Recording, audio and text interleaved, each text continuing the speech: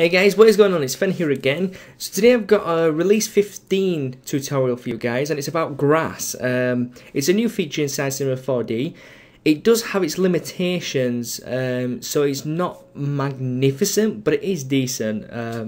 They could have done so much more to it. I don't know why they didn't, but yeah. So these are the two things that I made yesterday, and I'm going through how to do some of these features. But yeah, so let's get started, I suppose. So I've got Cinema 4D release 15 here. I'm going to create a object. I'm going to put on the lines. I'm then going to give this some subdivisions, because it's important, especially when using Vertex Maps, that we do have subdivisions as well. You don't necessarily need them. I just like to work with them. But yeah. So what we're going to do is make this editable, because in order to use the grass you do need an editable object. So with this we're going to go to the floor object and we're going to use grass, and that's going to do two things. It's going to, one, give us a tag with the material, and it's also going to create that material as well. So the grass itself is very self-explanatory. Everything that it says it does, it does. Let's just go through the limitations of this first. The first limitation is you can't view it in the viewport. Now, an option to view it as splines would be ideal, so you actually know how tall it actually is in the viewport, and just general information about it. You know, how the density is, you know, how thick it is. All that information is required. However, the only way to get it is by rendering. And the reason this happens is because it's actually a post effect, and the post effects happen after or during rendering. So it's like when you add a glow, it doesn't actually show in the viewport, it shows after. So excuse me. With them type of post effects, it's difficult to gauge how it actually looks. So you have to do a lot of rendering, which is kind of annoying, really. But that's one limitation. The next limitation is customizability in terms of the thickness of the grass. Now, yes, it's for grass, but like hair, it can be used for grass, it can be used for fur, it can be used for hair, it can be used for rugs, etc. Now, with the grass, generally in like splines and stuff, in like an extrude, for example, they have an option to either draw your own spline, so it can be thick at one end and thin at the other, and that's what it lacks here in this actual you know, material. If they added that, it would be much better, but I guess they specifically designed it for grass, so I guess we can't really complain too much, but that is a limitation. The other limitation really is that it's not dynamic. Now, there's no option to make this grass dynamic, so for instance, if I wanted to drop a ball onto this grass, I couldn't get it dynamic because it's a post effect. So again, that's a bit of a letdown. So if you did want to create grass that was dynamic, blowing in the wind, etc., then you would have to still use the hair in order to create that. But that being said, let's continue with the tutorial. So if we open up the settings, they are pretty self-explanatory, as I said before. You've got the colour of the grass, which of course changes the colour. You've got the colour texture, which you can pick a texture which will then colour the grass. You can also mix between these to get a blend, which is really nice.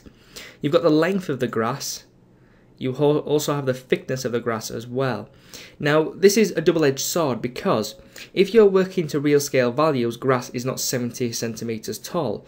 Grass is like, you know, between 3 and maybe 10 centimeters tall, and same with the thickness. It's not 2 centimeters in the width, it's about 0.0 centimeter. So working in real scale values, if you bring these down, you will need more density. However, if these numbers are larger, you will need less density. Just to give you an example here, let me bring this grass icon up a little bit. And you can see here we've got some decent grass. However, if I bring this down to 10 by 0.5, you can see straight away we have tons and tons of less grass. So it's not particularly great. So what we would have to do is increase the density. And it's 100% in density. We can go higher. We can go as pretty much as high as we want. So that's almost, you know, 1,000. It's 907. But you can see it's taken a lot longer to render.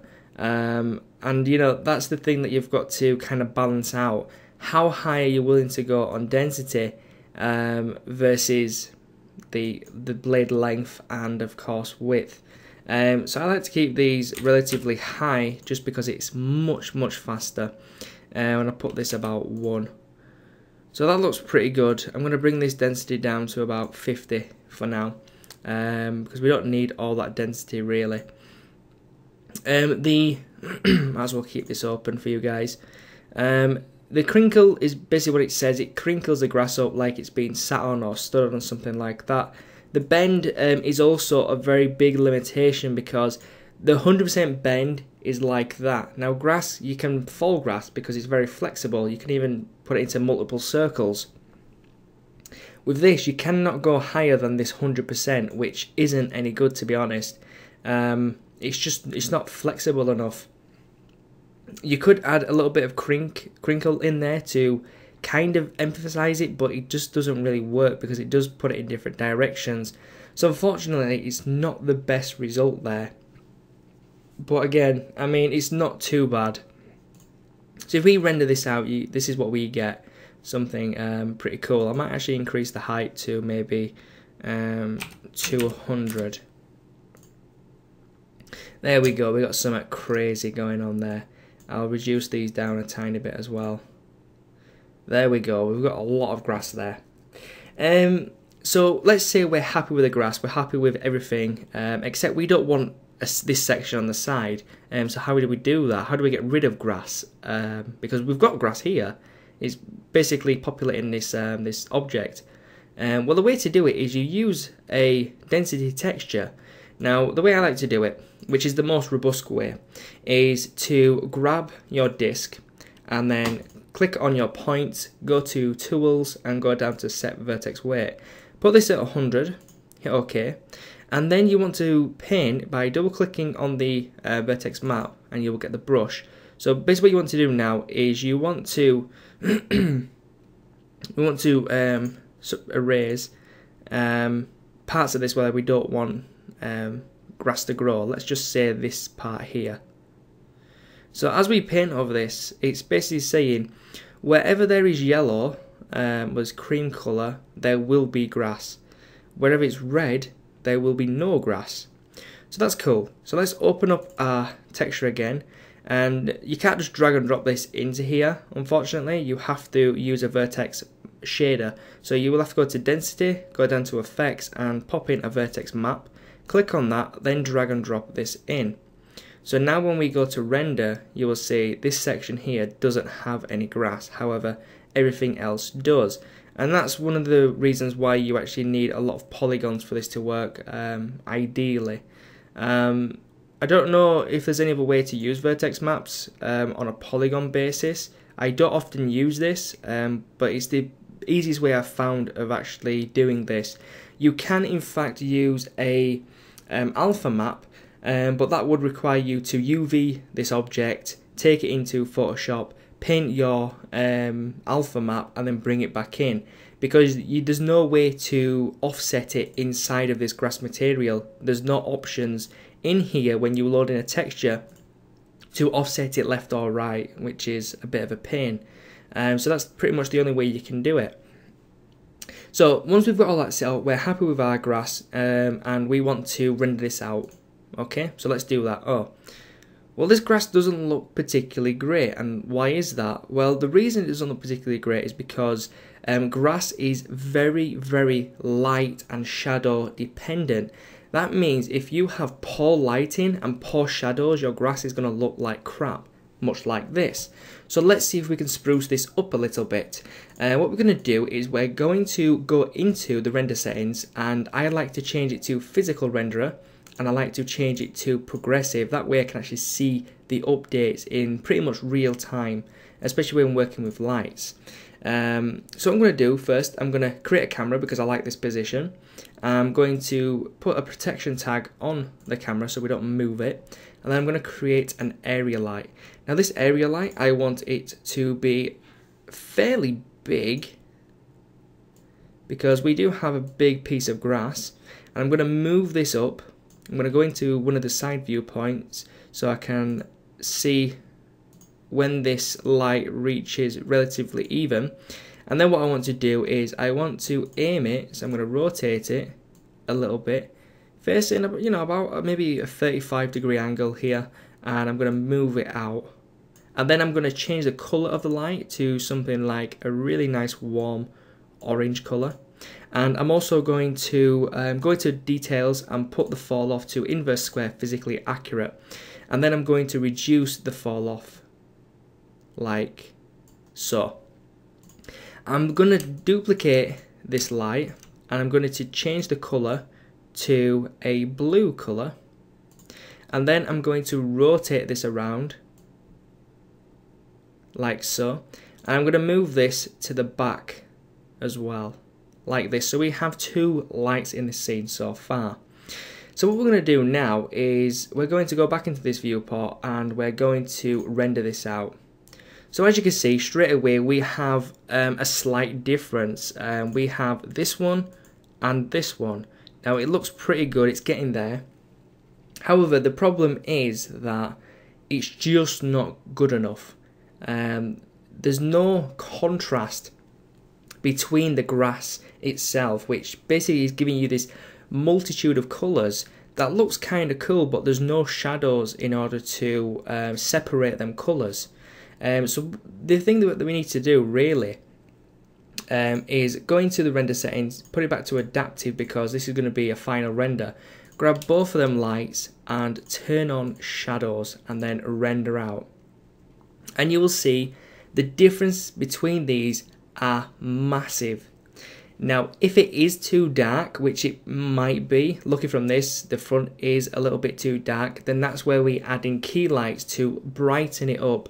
We don't want to use any specific colour, we just want to use a light in order to brighten them dark areas up. So from this, I'll show you once it's rendered out the beginning and what the end result looks like. Now if you want this grass to be more specular, basically reflecting more light, then you would just increase the wetness in the settings, which I'll do before we render out again, so you can see the differences with that. So as you can see, the grass looks pretty damn good. So from this to this looks 10 times better, but as you can see the render times are a lot more, and that's because of just the amount of shadows. You can turn down the quality of shadows depending on how close you're going to be looking into this grass, so you can play with the settings there. Well, let's go into the grass, let's turn up the wetness to about 70, and then what we will do is we'll grab one more light and we will change this back to a white colour, go to the top and rotate this around like so, and then we just want this to be pretty much in the same angle of the camera like so. And then what we want to do is just reduce the overall intensity of this light, because we don't want it to be massive, we just want it to give us a little bit of key light at the front. And then what we can do is we can then again hit render, and you'll see a difference straight away in terms of the brightness, because that is like the most noticeable thing. So if we just quickly go up and down from these, you can see how light and dark, just that one light, it just makes a huge difference, and it is really, really important when lighting grass, especially grass, that you have shadows. Shadows makes or breaks your grass. And of course, if certain areas are of course darker, you can lighten them up. I do not suggest adding GI to this because it doesn't really give you that much different in terms of results. but it will give you increased render times. Same with ambient occlusion. If your render is lacking shadows on the bottom, then of course you can go in and add ambient occlusion, but it will increase the render times. One thing I forgot to do is make a new material and put on a dirt map here. Turn off the specular and put this on bottom of here, and we can use cubic and set this to 30 by 30, and then if we render that out again, you'll see the difference. It looks pretty damn amazing. So my thoughts on the grass, it's decent. It definitely can be improved tremendously, to be honest. It only has literally, I'd say, about 3 uses, and that's grass, fur, and probably a rug. Beyond that, it's not really that good, because you're very limited in terms of how far the strands bend, the dynamics of the grass as well. You know, beyond that, really, I don't think there's much use for it. It does make making grass easier. So if you are an architect and you do architectural portraits, then this is a good you know, addition, really. And that's really where this actually is implemented in. Even though I'm using Studio, this is actually implemented in the architectural visualization, which is pretty much used for that purpose. So I think it is really aimed for that instead of motion graphics and stuff like that. But overall, it is nice. It does give you some really nice results, and it looks fantastic. You know, like most things, they do have limitations, but I guess it depends how you can get past them limitations and, you know, take it far beyond that. I guess my solution would be, if you needed a certain part of grass to be dynamic, you could use this as, let's say, the backdrop, and for that physical grass that you're going to be using as dynamic, so windy, stuff like that in an animation, you could just use hair and try and match the grass up in that way, and perhaps that could work. But yeah, that's pretty much this tutorial, so thank you very much for watching. I hope you enjoyed it. If you've got any questions or if you get stuck, please leave them in the comment section below, or you can PM me. Make sure you subscribe, rate the video, and of course leave a comment, because it really does help. Also, I will be leaving this pack here, this grass goodie pack. It has my 2 scenes in and these textures that I've used, as well as the screenshot, so you guys can have a look at the scene and have a look how I set it up. It's pretty much, you know, how I went through this tutorial, but they're there for your disposal. So guys, thank you very much for watching. I hope you enjoyed, and I shall catch you next time. Peace.